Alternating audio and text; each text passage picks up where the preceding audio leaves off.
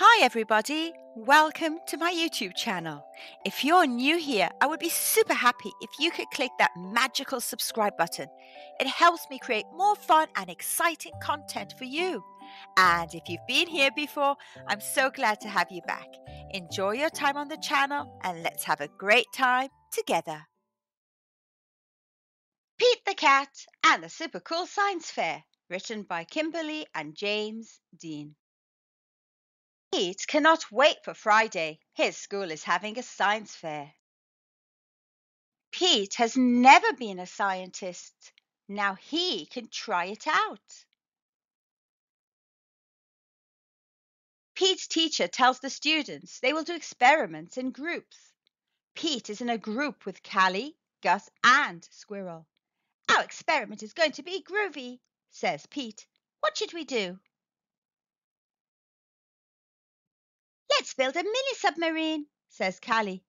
Or grow a giant tree, says Squirrel. Or invent an invisible guitar, says Pete. Why don't we make a volcano?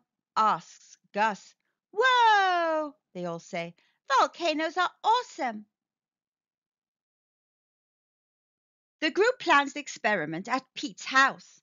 His mom brings them snacks. Would any scientists like a cookie? She asks. They all raise their hands. The cookies are warm and gooey. The scientists check the big book of experiments for materials.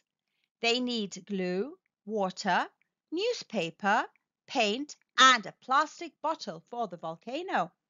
They need vinegar, baking soda, liquid dish soap, and a secret ingredient for the lava. Pete and Gus mix the glue and water. Squirrel and Callie tear the newspaper into strips. They cover the plastic bottle with glue and paper. It looks like a sticky white volcano. Oh no! The paint in the brown bottle is blue. What are we going to do? Asks Callie. They can't find brown paint anywhere. That's pretty cool, says Pete. Maybe it's okay that we have a blue volcano. We'll be the only group with a blue volcano, says Squirrel. Let's test the lava so we know the volcano will erupt at the science fair, Pete says. Gus pours baking soda and liquid dish soap into the volcano, and Callie adds vinegar. Nothing happens at first. All of a sudden, a lot of lava starts coming out. Super cool, says Callie. The team high-five each other, but the lava is still coming out. Soon it is a huge mess. Oh, Mum isn't going to be happy, says Pete. At least the scientists are ready for the fair on Friday. When Pete and his team arrive at the fair, they see all the other groovy experiments. They all look awesome.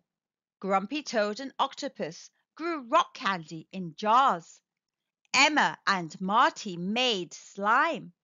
We don't stand a chance, says Gus. Don't worry, we have the secret ingredient, says Pete. At the science fair, Pete's teacher loves the blue volcano. Wait till you see it erupt, Pete says. The whole class watches Callie pour vinegar into the volcano.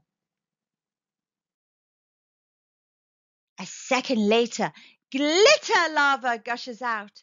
Everyone cheers. The scientists cheer the loudest.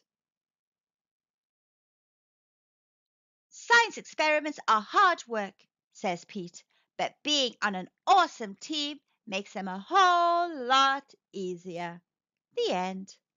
Thank you, kids, for listening and learning on how to make a volcano for your next science fair.